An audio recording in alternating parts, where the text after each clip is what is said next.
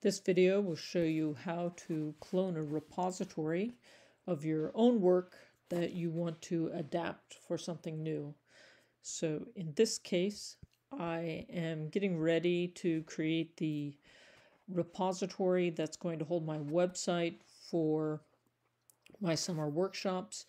And I create a separate repository each year, and it's going to be based on the previous year. So I want to copy that URL from last year. I'm going to go over here to the plus sign, I'm going to say import. I'm going to paste that there. Now I'm going to look down here where to put it. This goes in my organization that I use for teaching, which is Rverse Tutorials, right there. And give it a name.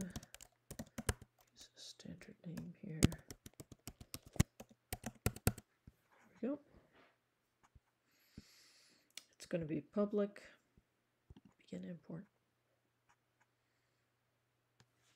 That's it. And once that has transferred over, I'll go in there and start editing the content.